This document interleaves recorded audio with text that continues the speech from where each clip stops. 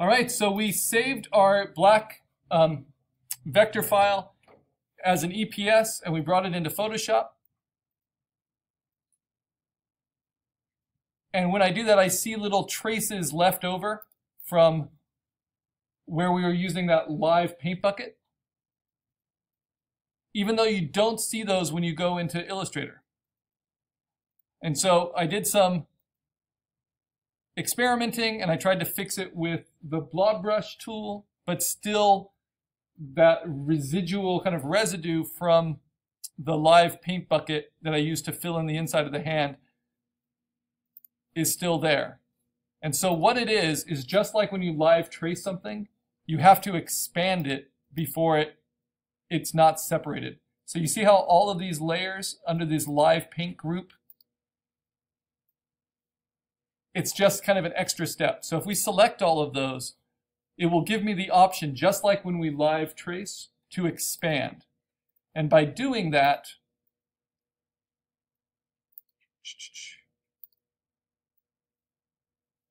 it should make it so I can merge everything using the Pathfinder. And there we go. So now it's all merged together, and that's what I was looking for, to keep it kind of simple and rational.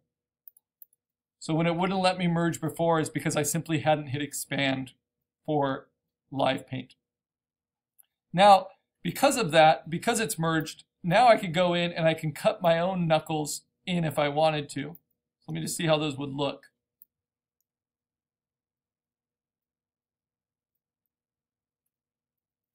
Yeah, and I think I like the simplicity of not having them. So it's always good to kind of verify that. Okay, so what's great about having your vector is you can save it as an EPS. And you can keep on working on it until you get that perfect black cutout, right? You save as the EPS onto your desktop. When you view it, you can double click and you can view it to check it in preview. And now I can see there isn't any residual shape. You know, everything's nice and clean. But you'll also notice that the black is not as solid black as your computer can give. And that's because the default saving of an EPS in Illustrator is in CMYK mode, which is cyan, magenta, yellow, and black mode, not RGB mode, which just uses the lights in the computer. And we'll learn more about that as we learn more about printing. But what I'm going to do now is take that new EPS, I've saved it, and I'm going to bring that into Photoshop, drag and drop it in.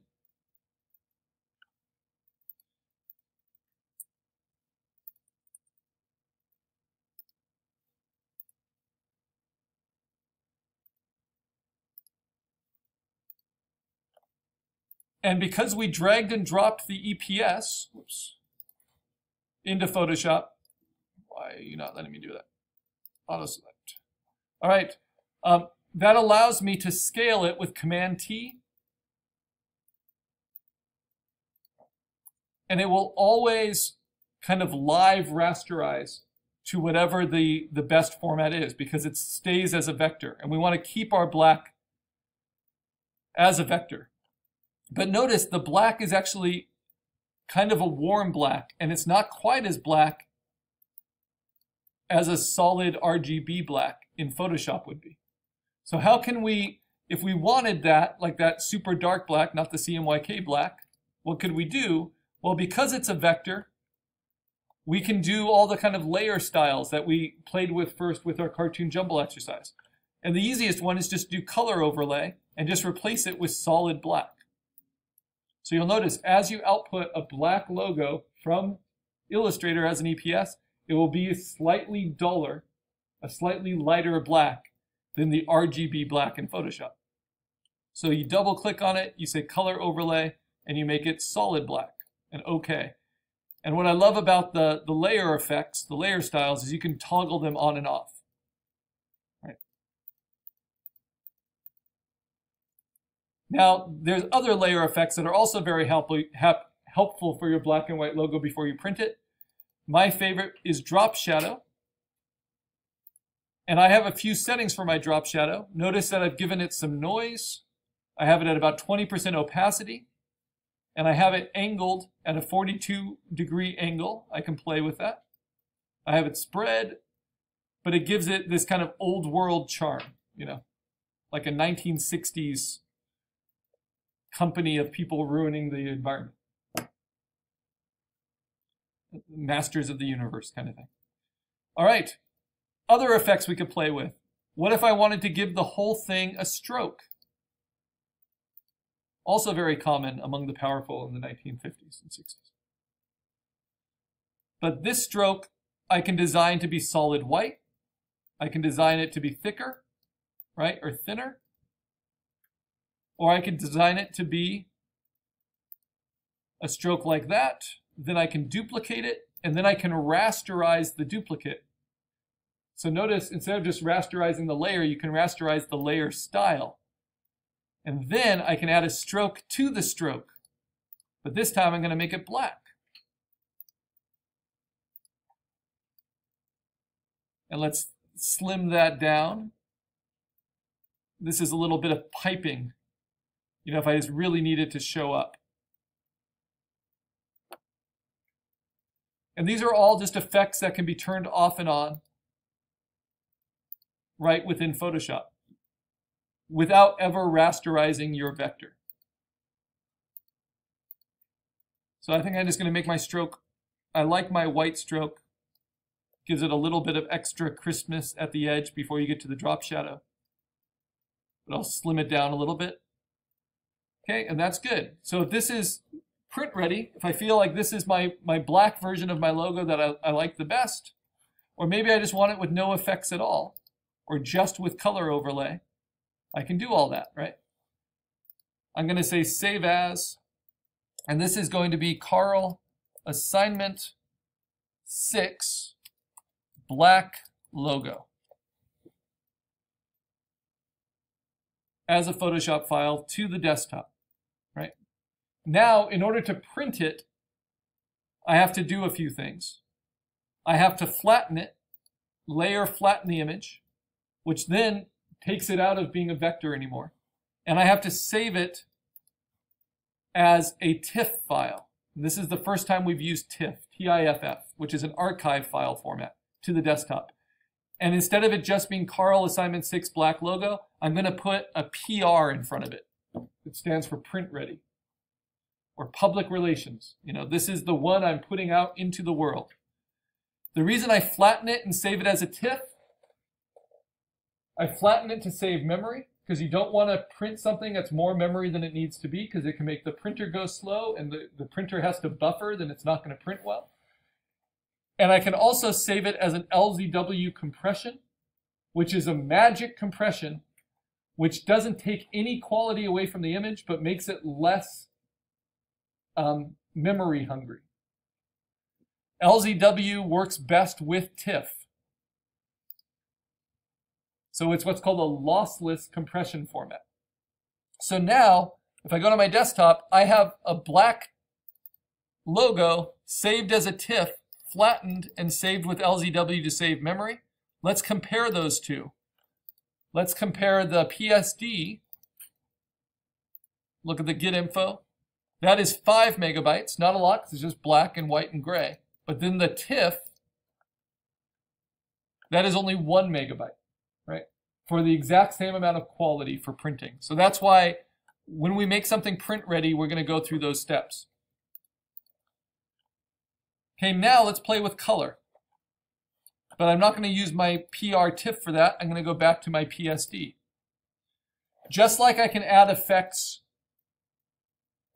on the black logo, if I make a duplicate of it, I can add effects that are colored, right? And I can play with different colors. And especially I can play with different gradients and color ranges. Just like we played with our cartoon jumble. And I can play with the different opacities of these and how they mix together.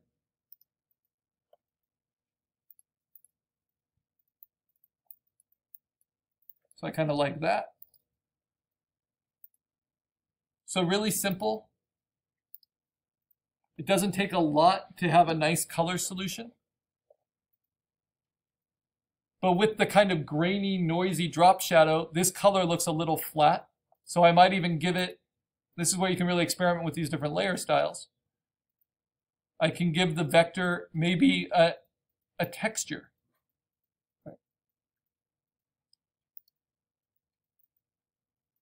And I can play with those texture settings and decide how deep the texture should go, how contrasted it is. I can make it really subtle or really strong, really deep.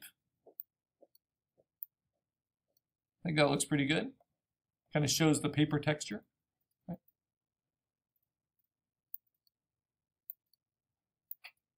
There we go. Take the depth down a little bit.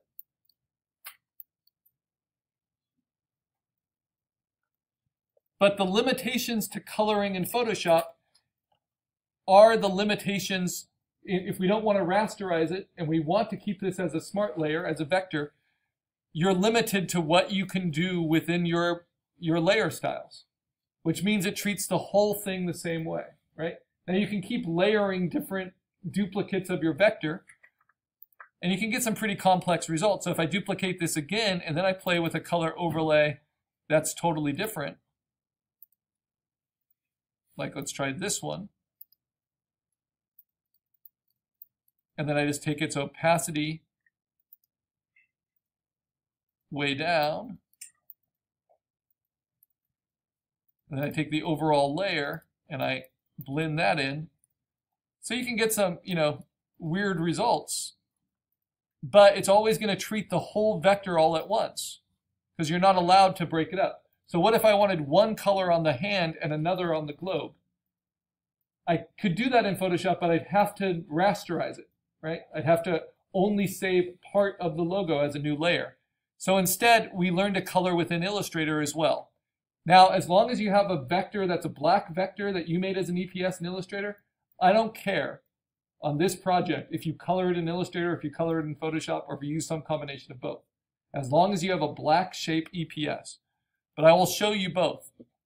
So that's, let's say, the color version I like best in Photoshop. So I'm going to save that as Karl Assignment 6 color logo. This might be the one I decide to print instead. And I save it to the desktop as a PSD. And if I want to make it print ready, I say save as a TIFF and put a PR in front of it. But wait, I also want to make sure LZW is used. And because TIFFs can support layers, but they're not usually used that way, it reminds me to flatten my image if I'm saving it as a TIFF. So I don't need to flatten it. It will save all the layers, but it just wastes memory, right? So I saved it, but I should also, now that it's the PR color version, I should also flatten the image and then save it again, right? Make sure it has all the selections I like.